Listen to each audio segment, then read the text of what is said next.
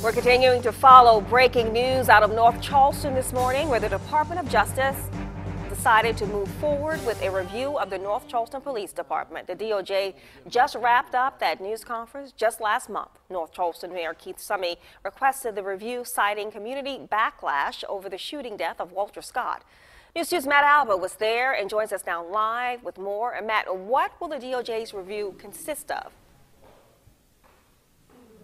Well, it's going to consist of a lot, and the North Charleston Police Department will become the 11th department throughout the entire country who will go through a review and a program like this. Just a few minutes ago, they wrapped up the press conference, and officials from the Department of Justice said that they've been in contact with Mayor Keith Summey and Chief Eddie Driggers since Christmas about this. So it'll be a 2-year program, and from here, they'll have a full report and assessments throughout these 2 years, a full report at the end. Now, what happens is within 3 weeks, officials from the Department of Justice say they'll be speaking with community members, getting involved, and having listening sessions.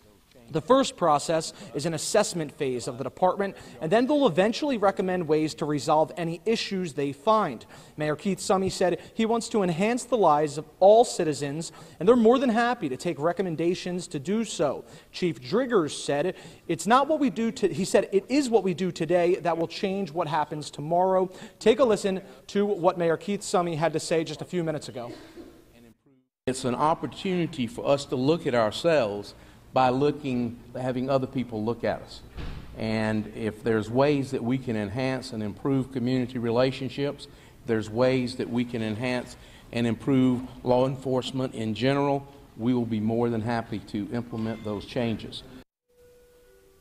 Now, I asked officials from the Department of Justice, was there one singular factor that you've noticed in all of those other 11 departments that maybe you'll find here in North Charleston? They said accountability and transparency. They've seen that as being an issue in those other departments. So we know that that's something that community members have expressed concern of within this department right here. So it'll be interesting to see what they find.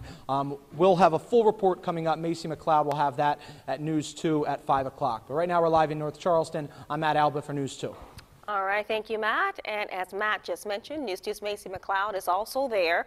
She will have a full story on this tonight on News 2 at 5 and 6. Of course, you can also follow this story on our website, counton2.com, and on our social media platforms as well.